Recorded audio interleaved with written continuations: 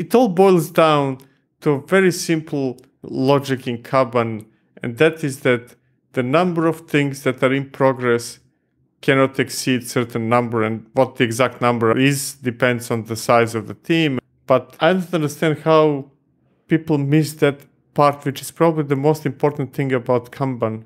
It is about limiting the number of things that are work in progress. This is DevOps Paradox, episode number 130, Signs of High Work in Progress.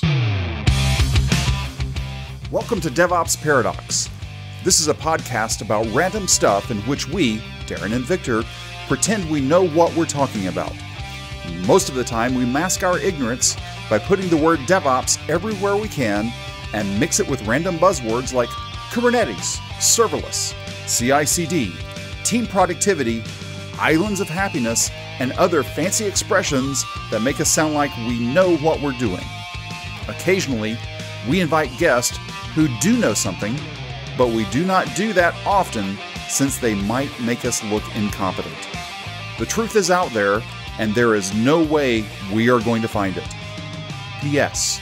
It's Darren reading this text and feeling embarrassed that Victor made me do it. Here are your hosts, Darren Pope and Victor Farsick. Victor, do you ever feel like you're not making progress on any of your work? Sometimes. To be more precise, I think that in the past I had that feeling. Over time I learned how to split things into chunks that I can finish in a reasonable amount of time. We're talking hours, days, week, top. So it sounds like you put a constraint on yourself and limited the amount of work that you would do. Yes. I mean, if you look at public work that we are doing, the difference would be, let's say, a book or a course that can be published while in progress versus, let's say, YouTube videos or this podcast, right? If you look at that type of work that we are doing, we have much bigger feeling of finishing things with YouTube and podcast than with courses or books, because they're easier to split into small chunks, kind of half an hour episode of something. And you know when you started, you know when you finished, and you have also that psychological element of, hey, I shipped this. Now I switched subject from probably we were supposed to talk about software development to something else, but I think it's very similar. Hey, can we ship this, or can I ship this relatively fast? If I can't, then I'm almost inevitably going to have certain level of feeling of not getting things done. This episode is based on a tweet that I saw from John Cutler, and the link to this tweet will be in the show notes today. And the tweet was titled, Signs of High Work in Progress. And he gives a list of, I'm not going to count them up, but let's call it 35 to 40 different signs that your organization might be struggling with too much work in progress. And also, there will be another link in the show notes about a blog post that was titled, and I love this, Kanbandoned. Oh, that needs to be the title of this episode. Okay, well, we'll try that. And the Kanbandoned post is by, I cannot find the author's name. Okay, this feels really bad. Please forgive me if you are the person that owns this thing, but you'll have the backlink, so it's good. But the way that Kanbandoned is defined, it's an adjective that is unresolved work which has been created as part of a Kanban system. I should have said Kanbandoned, I guess, but that sounds weird. Kanban system used in agile work practices, which was created over 1 year ago. You've never done this, have you? But has not been updated in over 6 months. I did that this morning. Here's some examples of usage. That work was Kanbandoned when Dave left. We decided to move to the cloud and Kanbandoned that work. That's what's funny. I have too much new work to do and cannot deal with my Kanbandoned work. Again, the link to this blog post and the tweet are going to be here. Or down in the show notes, not here, because here is where. Okay, it's in the show notes. I want to talk about a few of these signs of high work in progress. And we'll probably tie it back to the Kanbandoned post. First one, lots of starting, very little finishing. Bad. I don't know what to say. That's just a very clear sign of poor management. Can we say poor management? I think management. I think management is a legal term for us to say. I think poor management is fine too. I just don't think management will listen to us anymore. Yes, because if management is whatever management is, product owner, product management, executive management, whatever it is, whoever the forces are that are generating the work, if they're generating tons of new work, but nothing is ever being finished. Let's think about it this way. You actually brought it up at the beginning of the episode. Books and courses versus the podcast and videos. I can't tell you before we started this podcast in 2019 how many times I would start doing a podcast and never get a single episode out. I had like 7 or 8 just partially done, but it never shipped. You might have listened to a recent episode where we're talking about software development versus software delivery, sort of in the same vein. If I'm building something and I never ship it, did it make a sound? You just said a great example of poor management, except that in that story you were both the doer and the manager. And the manager, yeah. So that is really poor management. And there are typically 2 main things that create such type of problems or obstacles. Is that you're pulled by yourself or by some different person into doing something else before you finished whatever you were doing, right? Or that you had to switch to something else because finishing whatever you're doing has an external dependency. And in both cases, poor management, because either management pulled you away from whatever you were doing into something else, or management did not remove the obstacles so that you could not finish that, then you chose yourself to do something else. Organization of tasks and removal of obstacles are probably the main pillars of management. Whether you do it yourself, whether you're your own manager or you have a designated person, unrelated. This is sort of the same thing as we're running Kind on our laptop and an IDE, right? I could move that Kind VM off to somewhere else. That would be the manager. Okay. Exactly. The analogy is actually falling apart, but it's okay. Okay, so lots of starting, very little finishing. So the corollary to that would be stop starting and start finishing. And there is a third element. Is this finishable relatively fast? Right? What if it's not? It's, again, poor organizational skills. Because there is everything, almost everything. Let's put almost, just in case, kind of like, so that somebody doesn't start screaming at us. But almost everything can be split into chunks that are doable and finishable in a relatively short period of time. Now, that might not seem like that because the existing processes, the existing tooling, the existing administration, what's not. But then we are going back into removing obstacles. And there is no excuse, hey, I agree with you, right? But I, as the person who organizes all that, have no power over that. Your job is to remove it, figure it out, type of stuff. Make an executive decision. But there is always a way how to split it into smaller pieces. Okay, so that was one of the items. Lots of starting, very little finishing. Here's another one I liked a lot. Status check meetings with very little progress to report.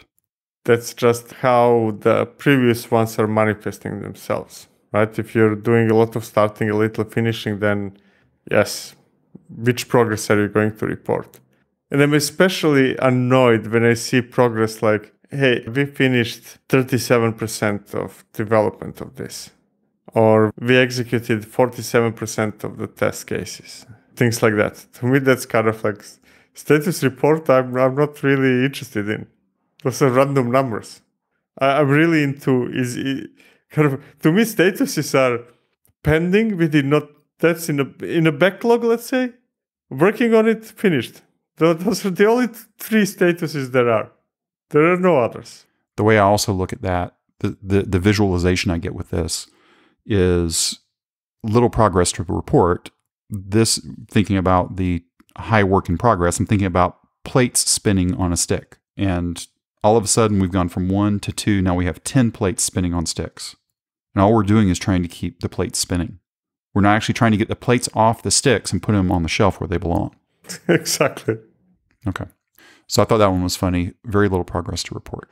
Another one that I love because I have done it. The use of back channels to get work done. We were blocked, so I went off and XYZ. I've used back channels within the past week. Now, not because I was being blocked by any, well, I wasn't necessarily being blocked. It's like, I don't need to go through the politics of this. I'm just going to go ask. And then I can decide, okay, now I'll go play politics to make sure that it's, backtracked correctly. At the end of the day, it doesn't matter whether you use back channels or official channels or whichever channels you used, right? As long as you get the work done, whatever is the most efficient way. Back channels, I love back channels. I think that back channels are absolutely, I think that everybody should be using back channels, if you ask me. There is nothing wrong with me just, pinging directly Dave and kind of like, hey, can we do this? Yes, okay, no, blah, blah. And me and Dave do it. That would be back channeling, right? Yeah, and when people ask for the status, like, we finished that 5 days ago. Yeah, I mean, maybe not go to extreme, not tell anybody type of stuff until we are asked. But yeah, back channeling is great. I think that direct communication, people confuse direct communication and think that that's something bad because you did not go through the official channel.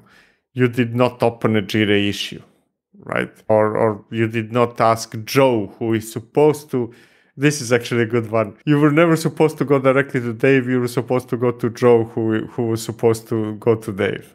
For you. For you, exactly. Yes, those were always fun ones too. Okay, so that one was, what was that? Oh, use of back channels. Here's another one. I actually want to cry a little bit for this one. Limited focus time and limited blocks of flow.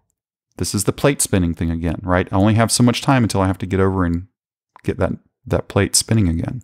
Yeah, I mean, limited focus time is precisely the problem of starting too many things and not many being finished. Focus time is basically the ability to work on something until you finish, then switch to something else. It all boils down to a very simple logic in Kanban, and that is that the number of things that are in progress cannot exceed certain number, and what the exact number is depends on the size of the team. But I don't understand how people miss that part, which is probably the most important thing about Kanban. It is about limiting the number of things that are work in progress. And if you say 5 things are in progress and you're blocked on all 5, there is no other way to progress but by either going to vacations or removing the blocker so that one of those 5 can be finished. But what do most of us do? We go and grab a 6th one and put it in progress. Exactly. So we are very often using the style of presenting the work items without adopting the logic behind it, right? Many of us are using Kanban boards, but very few are applying Kanban to those boards.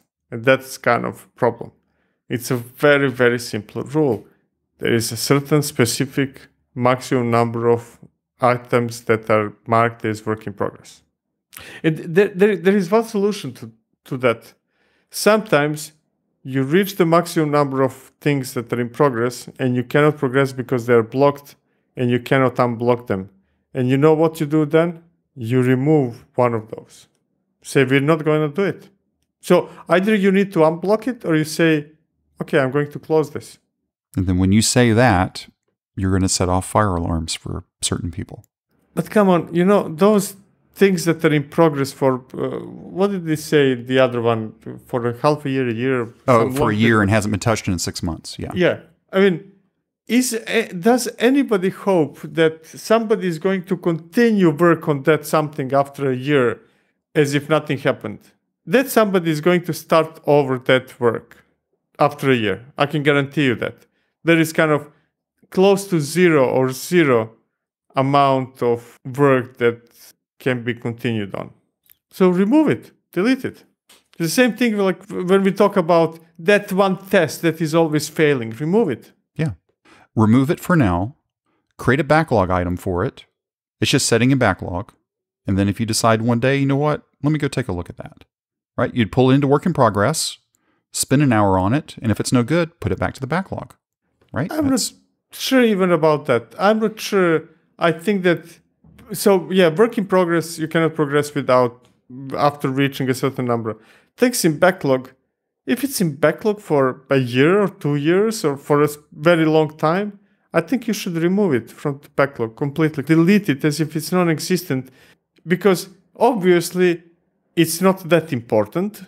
And if it becomes important in the future, you're going to start over anyway. So kind of like, and your software changed, your system changed in a year. I mean, how valuable is a backlog item from a year or more ago?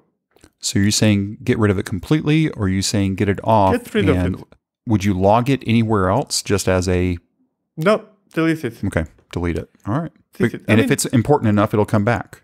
Exactly. It will come back, and the situation will be different almost certainly anyways, because the system changed in a year or more, right? It's not going to be the same context anyway. There is an issue in Docker's form, where I was involved, that every once in a while somebody posts a comment. It's been there for 3 years.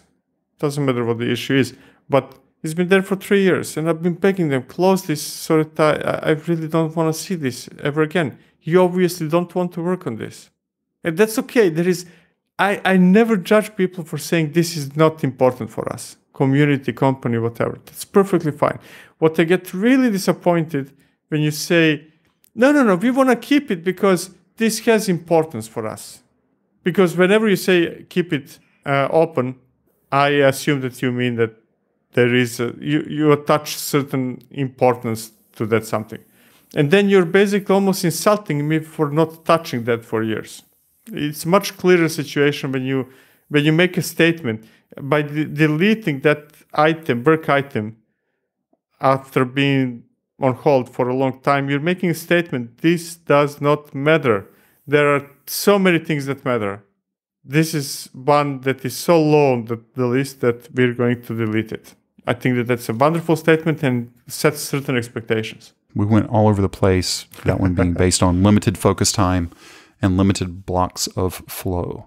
And that what we talked about covered another one that was habit of taking on new projects due to regular blockers or delays. You know, there a lot of things that we just went through there. Now, one thing we didn't talk about, and this one's probably going to set off some people, the use of vendors to quote unquote take up the slack. Managing vendors increases work in progress. I don't think so. I mean, no. Let me clarify. Yes, that's happening very, very often. But again, it's not the use of vendors. It's a poor organizational skills. So sometimes, yeah, you need more manpower to do something. Excellent. But the same logic still applies. You need to organize things. You need to figure out what to do. And you need to finish it. If you need more people, vendors, whatever, hey, and you think that will help, sometimes it doesn't. Just to clarify, putting more people to the problem doesn't help always. But again, you're still facing the same problem. Let's say you're a 10 people company and you never finish something. Making it 20 people company will not make you stop not finishing something. Now, if you are a 10 people company who is finishing things but not fast enough, then adding more people could solve the problem, right? But if one person is not finishing, two are not going to change that.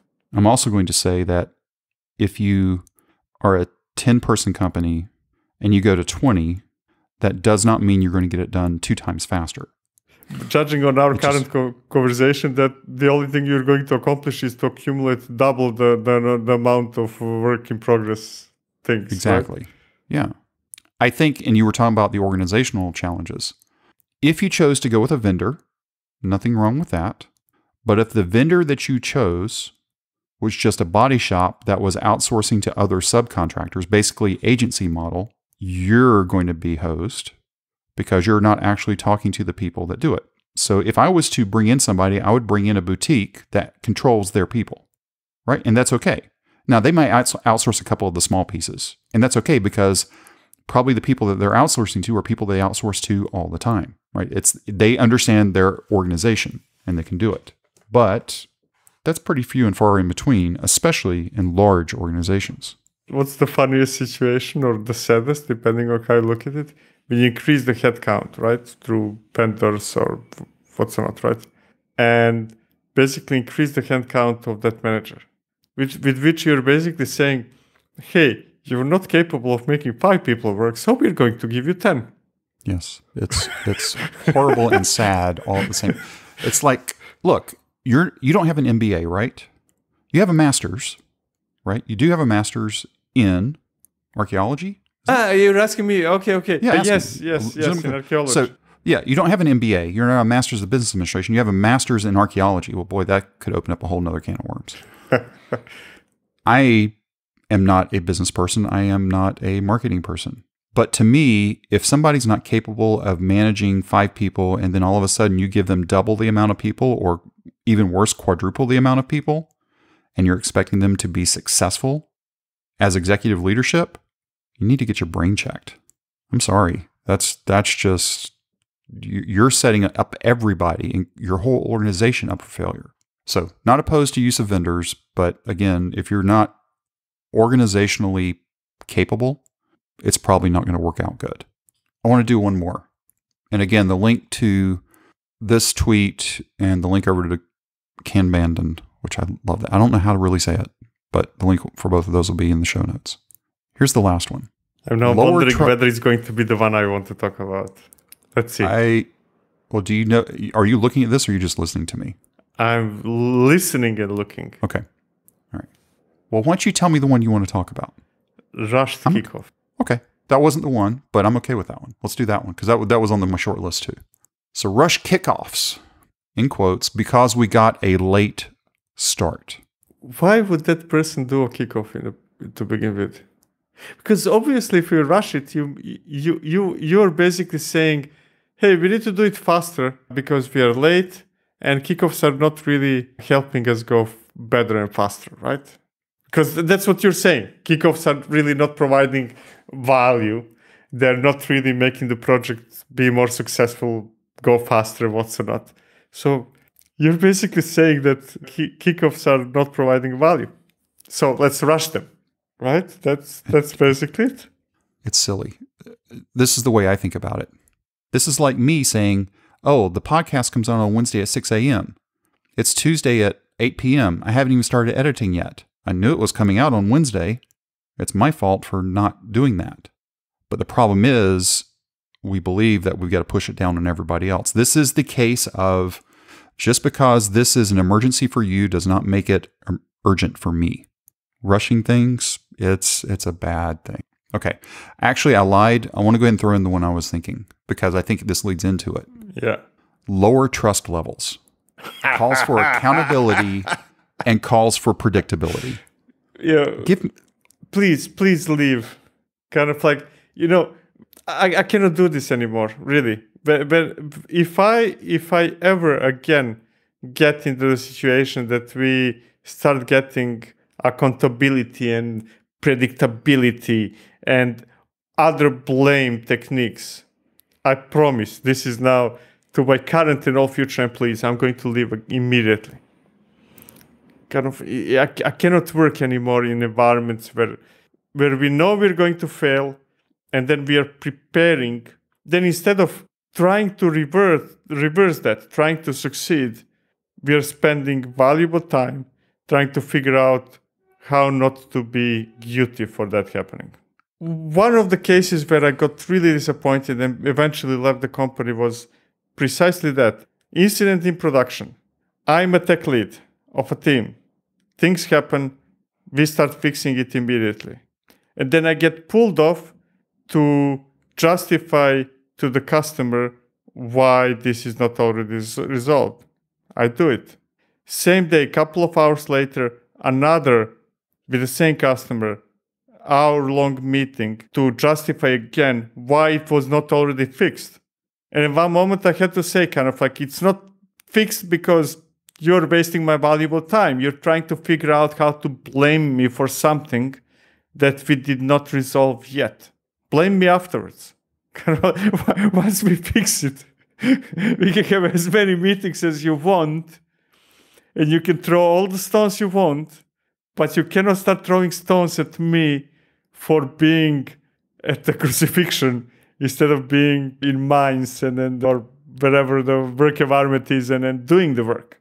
This is the case of, look, do you want me to fix it or not? If you want me just to sit here so you can yell at me, that's great, but that's not going to get anything fixed. You can't say it that way, unfortunately, but that's what you're thinking in your head. The whole story behind it is because management in that company, not the customer now. I mean, customer is going to always freak out whenever something goes bad, right? But the management in my company, they were focused on shifting the blame instead of fixing the issue. When you get into blame shifting, it's a no-win game. Why waste the time? It's just... That's the whole point of calls for accountability and other agilities. Just run. Run fast, run far. Okay. So I do want to flip over to Kanbandoned real quick. I want to see if there was one more thing here that I wanted to see. Okay. So, and this is a fairly short post, so you'll be able to read this one pretty quickly, but it gets down towards the end. This started discussions about why work was being Kanbandoned, and the common themes were, and there were 5. I'll read them real quick. Too much work was being assigned. Makes sense. Pointless work was being created. You never done pointless work, have you? Lack of discipline around managing work. No work in process limits at a personal or organizational level. No limits. Finally, this was good. Assigning work to the wrong people. This included unresolved work being assigned to people, you ready for this? Who had left the organization. You're in Jira, you've got the ticket, and you assign it to somebody that already says, no longer in the organization. Exactly. And that person, that manager definitely needs more people not to know. Oh my gosh. That last one was just perfect. Well, I assigned it to Dave. Dave left 3 weeks ago. Oh, I didn't know that. He reports to you, right? Yeah, maybe you shouldn't be a manager anymore. This was, in my head, one of our more fun episodes. You as a listener, what did you think? Go over to the Slack workspace, look in the podcast channel. You'll see a post for this one. It has something to do with work in progress. I don't remember what it says right now because I haven't come up with the title as I'm talking. So check it out. Leave some comments. We hope this episode was helpful to you. If you want to discuss it or ask a question, please reach out to us. Our contact information and a link to the Slack workspace are at devopsparadox.com/contact. If you subscribe through Apple Podcast, be sure to leave us a review there. That helps other people discover this podcast. Go sign up right now at devopsparadox.com to receive an email whenever we drop the latest episode. Thank you for listening to DevOps Paradox.